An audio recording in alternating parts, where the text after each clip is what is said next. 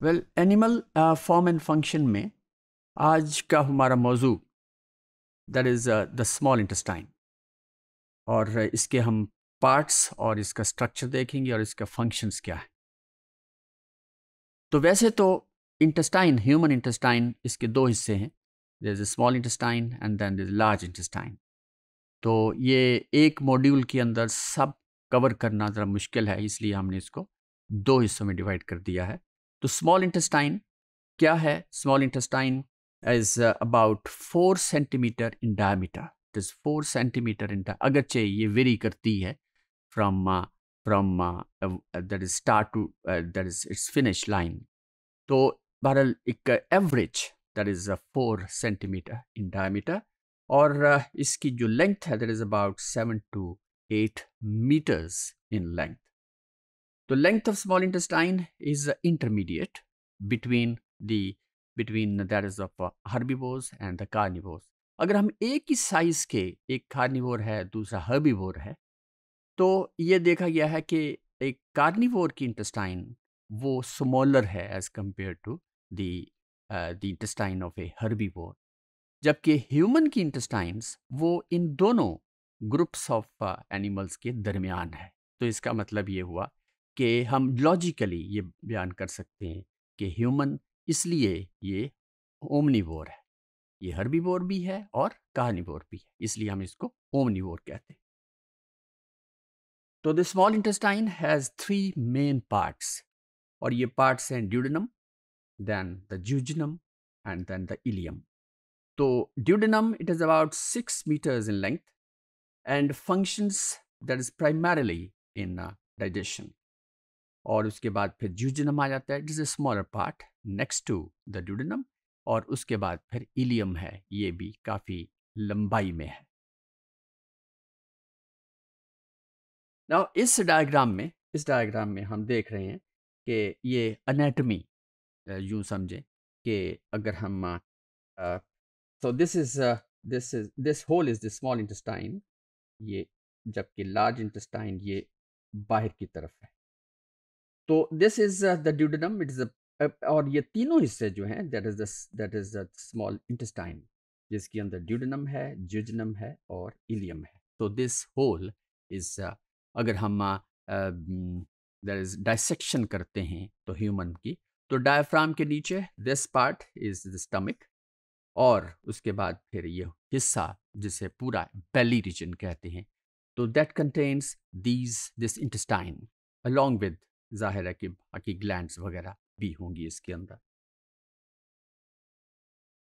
Now this, लेकिन ये है कि ज्यूजनम और इलियम के दरमियान कोई ऐसा डिमार्केशन नहीं है, और लेकिन सिस्टोलॉजिकली दे आर डिफरेंट।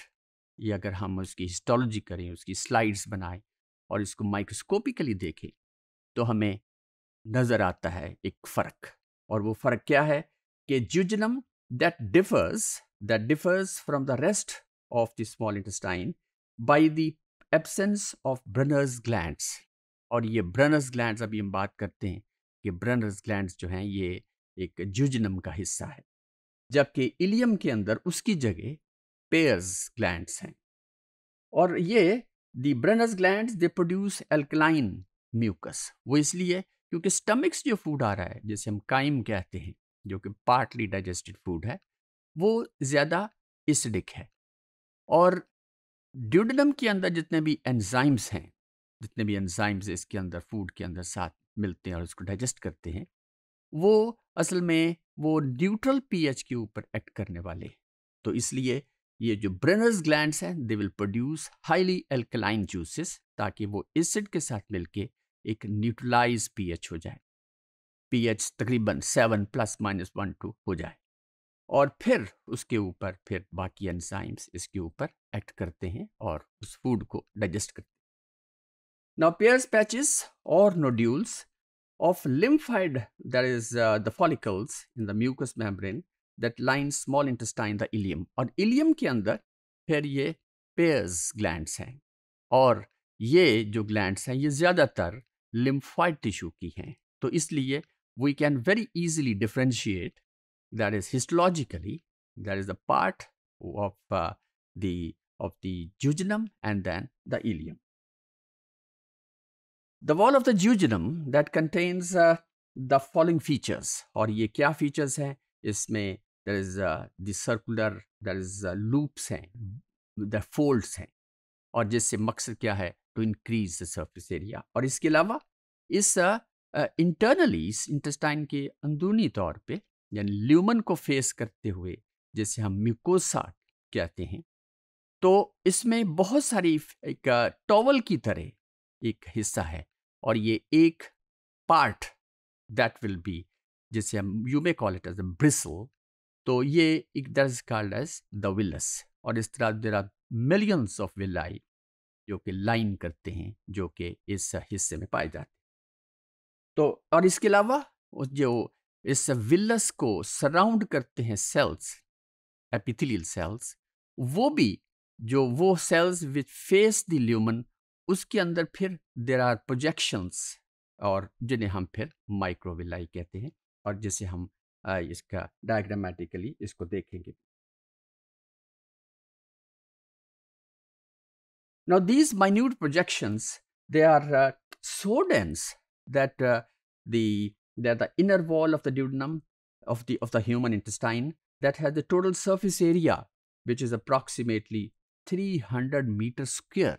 ये इतना surface area बन जाता है और अगर हम एक माइक्रो विलाई और माइक्रो विलाई को कैलकुलेट करें तो ये that is the absorptive surface, तो ये इतना ज़्यादा हो जाता है और इसी सरफेस से फिर फूड या जो प्रोडक्ट्स ऑफ डाइजेशन जो हैं देन दे आर एब्जॉर्ब्ड। और ये एक विलस है जिसको मैग्नीफाई करके दिखाया गया है और इसमें हम देख रहे हैं कि दिस इज द प्रोजेक्शन और फिंगर लाइक एरिया और ये सारा का सारा it is all lumen, this part this all is lumen.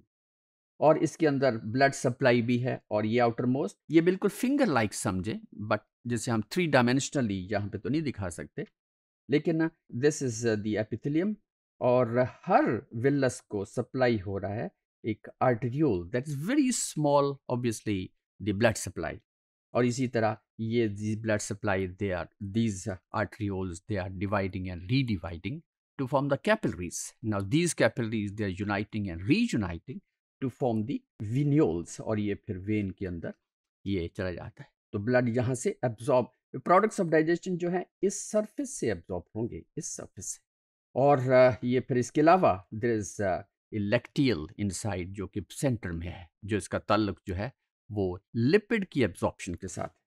अच्छा, इस डायग्राम में हम 3 हिस्से देख रहे हैं जिसमें ये जो है ये 3 dimensional small piece of the intestine दिखाया गया है जिसके अंदर ये नीचे this portion that is the मस्कुलरस reason और ये फिर that is the mucus part और दैट इज द पोर्शन जहाँ पे देयर आर विलाई।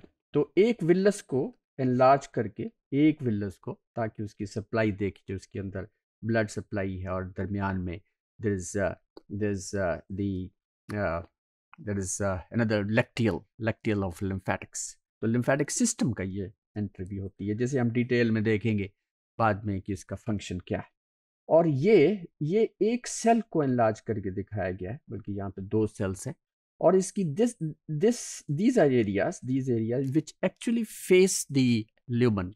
वहाँ पे हम देख रहे हैं कि जो प्लाज्मा मेम्ब्रेन है it is being folded, it is folded form में दिखाई गई है। मकसद क्या है? to increase the surface area।